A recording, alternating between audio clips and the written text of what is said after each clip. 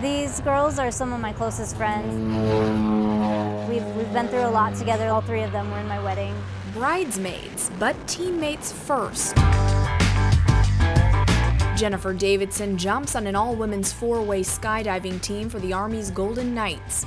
She and her teammates compete all around the globe. It's exciting and it's adventurous, and I'm always kind of drawn to stuff like that. But soaring wasn't always her passion. Davidson tried skydiving on a whim just for fun at 18, right after she joined the Army and became a medic. I was just ready to get out there and do some cool stuff.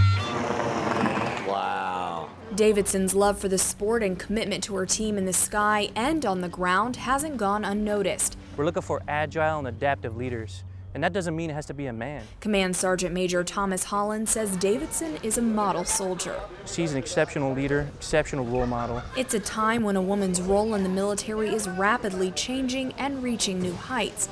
Holland says Davidson is the proof. It's a long time coming, and I'm proud to say that, you know, we have role models on our team that could stand out and say, hey, look what we're doing in a men-dominated sport. And we're not just, you know, here, but we're competing and we're winning.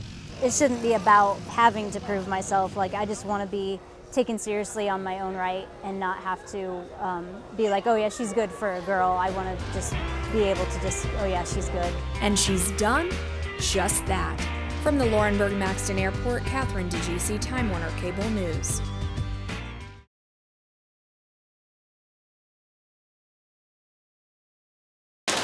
We could use this for a mailbag. Simple things like coffee. This is a free meal. Useful things like stationery. Go ahead and drop one of those in there too. And pretty things like this necklace. It says hope.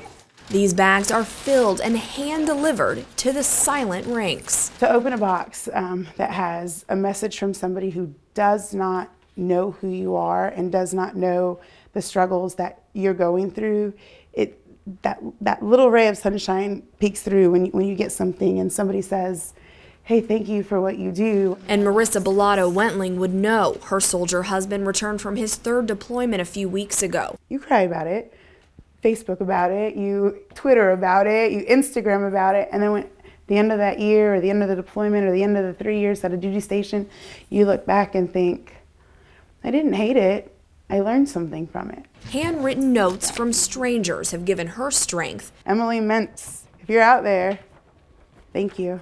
And now she's paying it forward. We hear so much about camaraderie, soldiers' camaraderie, but I know just from talking to you, Marissa, that that's a powerful thing for you too. So does this help? You get put in this category sometimes that you're not prepared for, or a lifestyle that you're not prepared for, and it just takes one person to be able to say, hey, listen, it's not going to be easy, but we're going to do it together. It's more of a friendship. It's you become sisters. You have to rely on each other. This is for you. Sisters help sisters. They're so sweet. Marissa and Janie say their strength comes from spreading a little joy. I feel like it's my birthday. To other military spouses, like Lisa Green. You guys are gonna make me cry. Her husband is on his 7th rotation right now. We have graduation coming up.